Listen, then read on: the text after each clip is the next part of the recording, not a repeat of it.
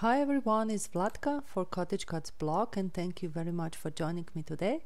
I'll be sharing this fun watercolor project and show you how to create this simple card with bicycle. So let's start.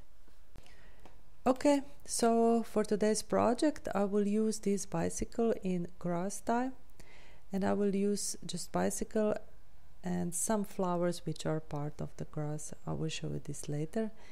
I will also use garden stems dye to put some greenery in my bicycle basket.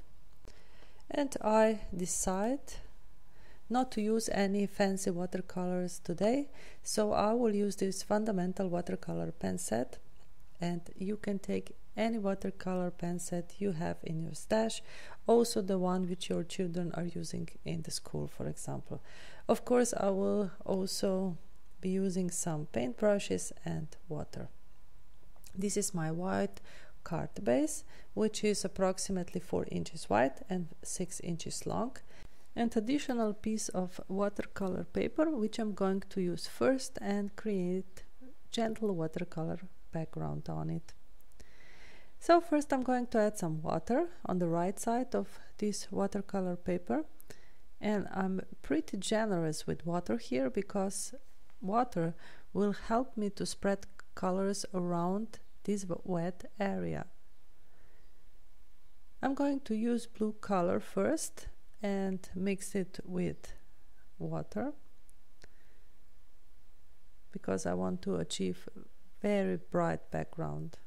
So I'm applying this blue color here and there, and as you can see, water is spreading it around and help me. On the bottom I will do the same, but this time I will be using black watercolor.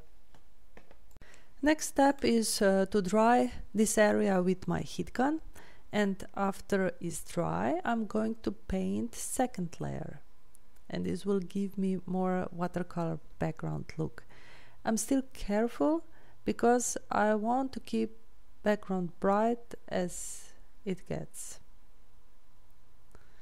I use my heat gun to dry also the second layer, and I put this piece of paper aside because I need to prepare other die cuts. And as you can see, I'm already mixing 2 shades of green color and also some yellow. I'm pretty careless when I'm coloring these die cuts, and I think this is part of the fun when using watercolors. It is really relaxing, and less you care, better results are coming out. I also put my greenery aside and let them to dry, and as I promised at the beginning of this video, I'm coloring just part of the grass die cut. Actually, these are really small flowers, and I will be using them later and put them in bicycle basket. Time to color the bicycle itself.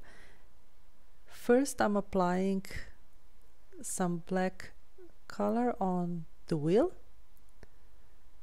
and on the purpose I will let some parts uncolored, and this will give me more artistic finished look. But before I begin to color the rest of the bicycle, I'm going to dry the wheel with my heat gun.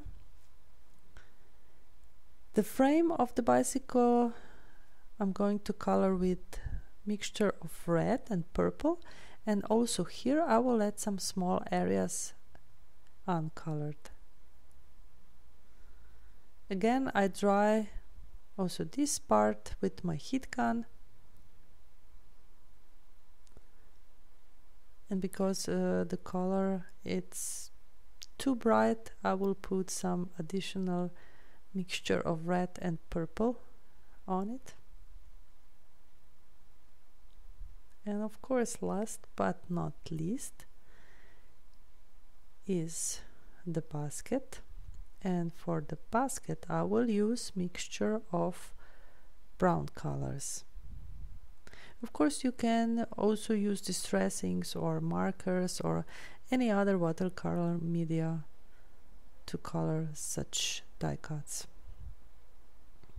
You just need to have fun with it. And for really finished touch, I'm also going to apply a hint of yellow on bird's back, because such small things gives really special touch to the project. My greenery is dry, and I will cut off some parts which I will be using for the greenery in my basket. I will also prepare my little red flowers. I will also cut off these little pieces, and to glue everything together I will use my glossy accent glue.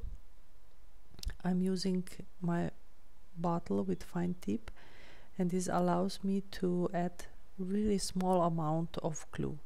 This is really important when you are putting together such small pieces as this greenery and these small flowers. Bicycle is almost finished, and all these small pieces gives him some romantic look, don't you think?